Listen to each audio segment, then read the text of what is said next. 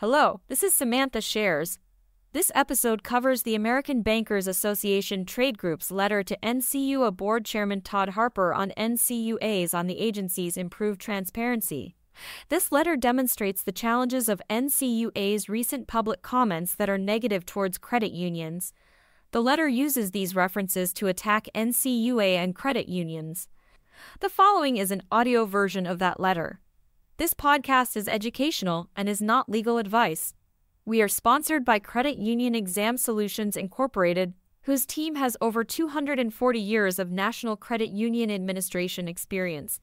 We assist our clients with NCUA so they save time and money.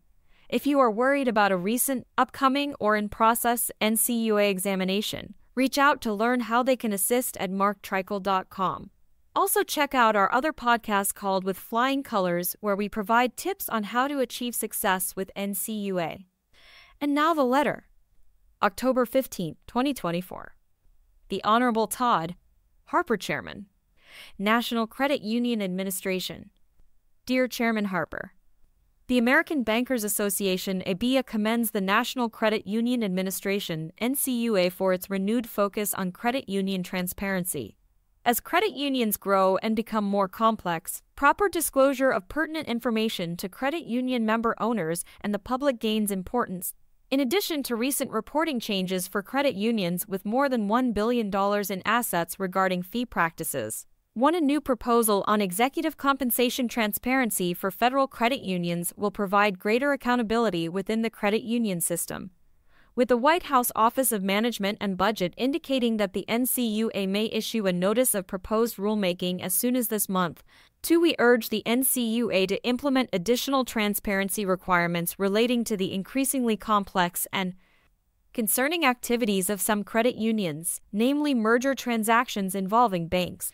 Specifically, we urge the NCUA to require such credit unions to receive membership approval, disclose financial terms, and demonstrate how combinations with banks might impact consumers, communities, and taxpayers.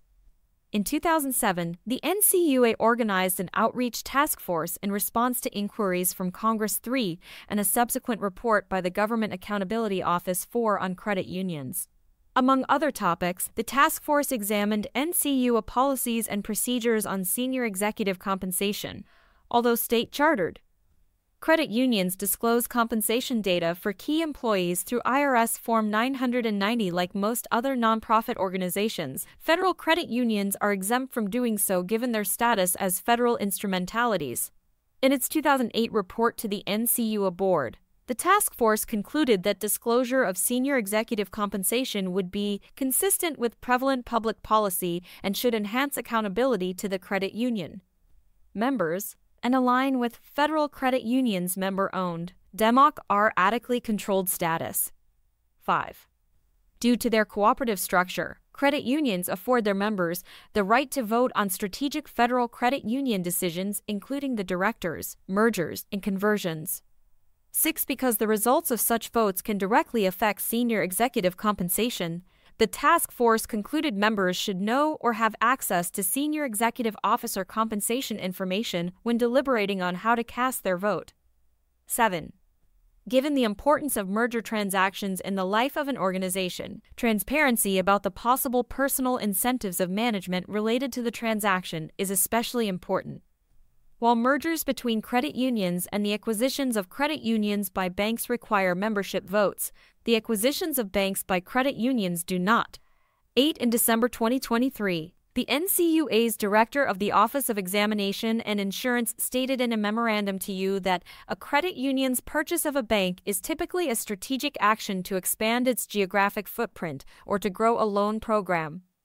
9. The memorandum noted that the NCUA approved 64 bank transactions with credit unions between 2011 and September 30, 2023, a small portion of the overall consolidation occurring in the financial services marketplace.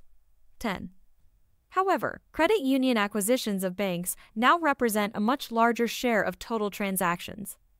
According to an October 3, 2024 report from the American Banker, about 90 bank sales were announced through September, and credit union buyers were involved in nearly a fifth of the deals to date this year.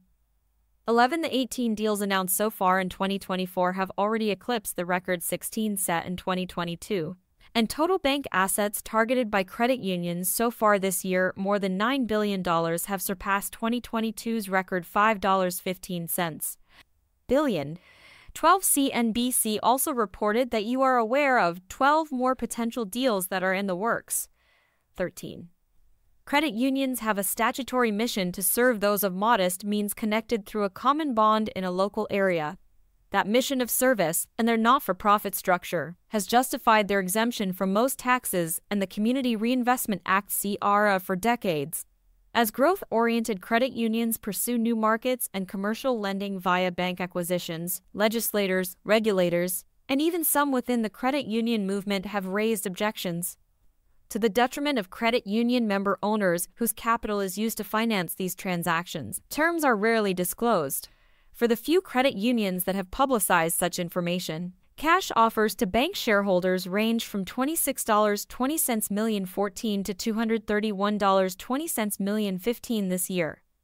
In its newly released bank merger policy statement, the Federal Deposit Insurance Corporation (FDIC) acknowledged that acquisitions of banks by credit unions may have a negative impact on state and local government budgets in communities, which could necessitate an increase in taxes. 16. The FDIC specified that it may require credit unions to provide additional information to enable the FDIC to evaluate the convenience and needs statutory factor, as credit unions are not subject to the CRA. 17. Several states have also determined that credit unions are unable to acquire banks under state law. Mississippi and Tennessee have enacted legislation on this issue, whereas other states have made regulatory determinations. Although the NCUA issued a proposed rule on combination transactions with non-credit unions in January 2020 due to a desire to add even more transparency, 18. It neglected to address the need for membership approval, disclosure of financial terms, or the possible ramifications for states and local communities given the eradication of certain tax and CRA obligations. Consumer protection disparities exist as well, which you have recognized. 19. As you asserted earlier this year, the people who manage the credit union, their interest doesn't always align with that of the members. 20. Credit union member owners and the public deserve transparency. By building on the outreach task force's work, you have an opportunity to better align the interests of credit union leaders, credit union members, and the public. Indeed, we urge the NCUA to go beyond the task force's recommendations on executive compensation transparency for federal credit unions and incorporate additional transparency requirements for credit unions acquiring banks. Such measures will help prevent conflicts of interest and help restore some accountability across the credit union industry. Thank you for considering our recommendations and for your efforts to improve transparency within our financial system. This concludes the ABA's letter. If your credit union could use assistance with your exam, reach out to Mark Treichel on LinkedIn or at marktreichel.com. This is Samantha Shares, and we thank you for listening.